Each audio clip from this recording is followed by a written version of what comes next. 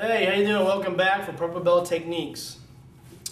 You know, when we're learning going up through the ranks, we learn that we're not just, doing a technique. We're not just doing a form. Every level that we advance in Kenpo brings us a lot more closer to understanding about power, speed, fluidity, coordination. And that's how the belt levels were actually set up. Well, yellow and orange were what? The basic fundamentals, right? The format and the fundamentals.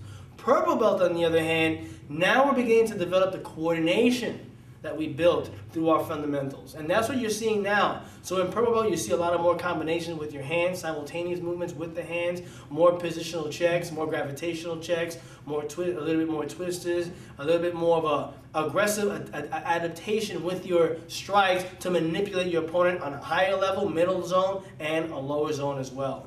So hopefully, the information that you will get out of these self-defense techniques will broaden your mind, even for those who already have a great basis of their art, and we'll see you in blue belt.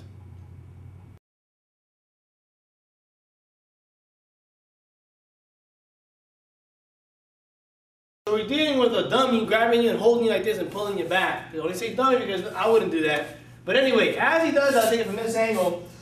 I'm going to pin with the right hand to his left arm. And as I do that, I pull back and I go back and I'm being forced back, I'm going to actually do a weighted straight check to the outside of his left arm. Mind you, I'm also protecting myself above the elbow, not below it, so I don't get hit in the grill with it. You know what I mean? So make sure you keep it up here. As I do so, I'm going to execute a right horizontal elbow to his left kidney. From this point, it's taught that you pinch it with the right and you do it again underneath to the other side of his body, which is to his rib. But I like to diversify my strikes. So, from this point here, I'm going to weight a straight check. I'm going to do the elbow to his left kidney, then pin his arm down, pop, elbow to his face, cross right out. 1, 2. Alright, watch it again.